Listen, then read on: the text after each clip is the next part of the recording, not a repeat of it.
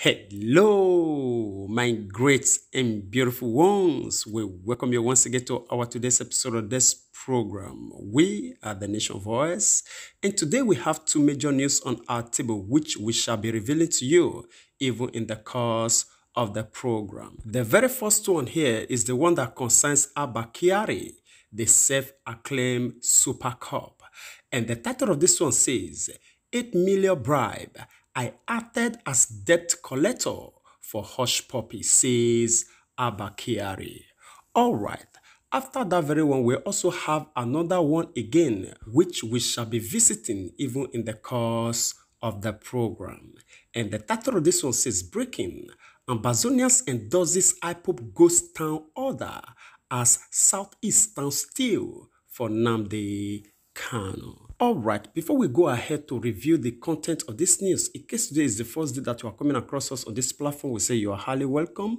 Please do not forget to do us a favor by hitting on that subscribe button and also the little bell by each side so that whenever we bring a new update, it will come to you straight away. And as you do so, God Almighty will bless you richly in Jesus' mighty name. Amen. Without wasting much of your time, let us go straight and see what we have here. Abba Kyari on Tuesday denied collecting bribes from Ramon Abbas, popularly known as Hushpuppi, to detain a gang member, Chibuzo Vincent, saying the notorious fraudster only sent him receipts of 8 million naira transaction to help him recover a loan. Mr. Kyari's comment marked a stark breakthrough from his initial defense following his indictment by the United States. The police chief had initially claimed in a Facebook statement on July 29th that he had no ties to Hushpuppi, saying the co-artist only sent him 300,000 naira to help him purchase native wares. But following People's Gazette's report of how he collected 8 million naira from Hushpuppi, Mr. Kyari edited his Facebook post on Tuesday night and changed his story as he came under widespread public ridicule and police administrative action. He said the 8 million naira reported by the People Gazette, which was subsequently reported by other media outlets, was for him to collect as an outstanding debt owed to Hushpuppi and not as a bribe for him to hold Chibuzo for the scamming of Qatari business person to pull through as alleged by the FBI in court filings. Nobody demanded or collected any money from Abbas Hushpuppi. He can be interviewed publicly in the presence of world media by the people holding him to confirm this. He also called for another case in June 2020 and complained about financial transaction with a second person whom he said his friend sent 8 million naira to and pleaded for his friend's money to be recovered. He sent transaction slips and other evidences to prove their case against the person. All this can be verified from the Hushpuppi since he is still in custody, and it can be verified from person who collected the 8 million naira from Hushpuppi's friend, whom they complained about is alive and is in Nigeria. Generally, whatever investigation steps tactics that is being taken in most cases, especially on the parties in this type of case from January to June, is not for public consumption. This is the true story, Mr. Kyari said. Barely 4 hours after changing his story, Mr. Kyari deleted the entire post from his Facebook page. He did not return the People's Gazette's request for comment about his decision to take down the statement. All right, my great and beautiful ones, that is it from the news that we are receiving as an update from Abba Kyari, how he went to delete the transaction comment between him and Hushpuppi. He also went further to state that he collected money on behalf of Hushpuppi as a debt, not as a bribe.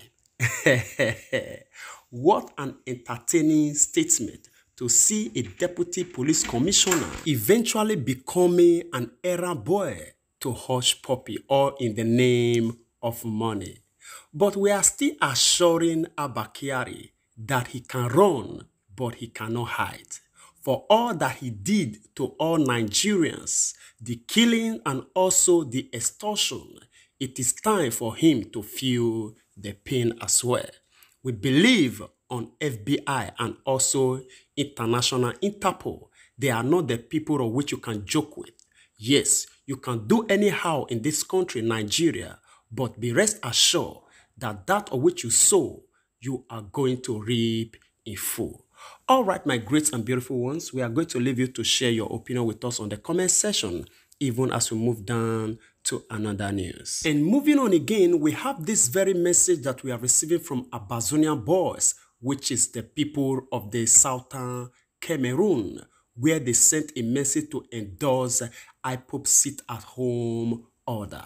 And the title of this one says, Breaking, Ambazonians endorses Ipob ghost town order as Southeast stands still for Nnamdi Kanu. All right, we are just going to do a little bit of the reading, then we will conclude together in the comment section. Dr. Cho Yaba, the leader of the Ambazonian Liberation War, has ordered the closure of all borders between Biafra and Ambazonia in support of Mazi Nnamdi Kanu, the leader of indigenous people of Biafra, who was kidnapped from Kenya and is currently illegally detained in the custody of the Nigerian Secret State Department, also known as DSS. Dr. Cho Yaba's careful observation and interest in Mazi Nnamdi Kanu's condition was noted in a post he made on Tuesday afternoon, which was obtained by ECN. Biafra locks down on Monday, August 9th. All Ambazonians in Biafra must stay at home.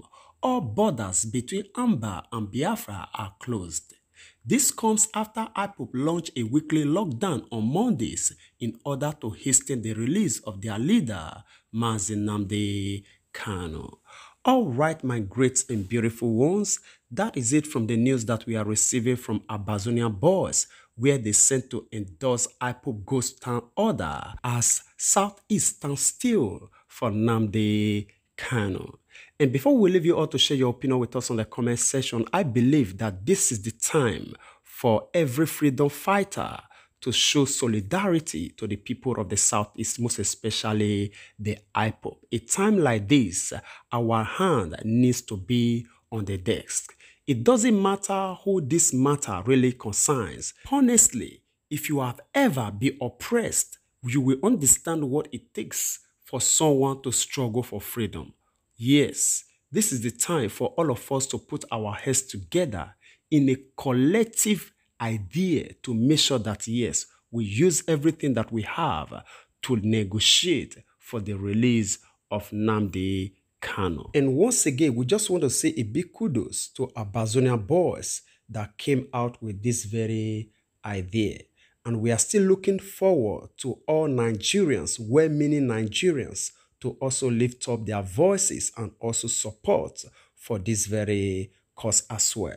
All right, we are going to leave you now to share your opinion with us on the comment section. And before then, in case today is the first day that you are coming across us on this platform, we say you are highly welcome. Please do not forget to do us a favor by hitting on that red subscribe button and also the little bell by its side so that whenever we bring a new update, it will come to you straight away. And as you do so, God Almighty will bless you richly in Jesus' mighty name. Amen. And you that is already a part of this great family that is helping us to share this broadcast whenever we make them, God Almighty will bless you. Your effort towards us on this platform, we are not taking it for granted at all. We really appreciate you. Please do not forget to help us share this very one so they can as well get to our brothers and sisters all over the world, because we believe on one thing, that information is power. And as you do so, God Almighty will bless you richly. We'd like to draw the conclusion of this program here. We will see you again in our next broadcast. Remember, we love you all. Bye-bye.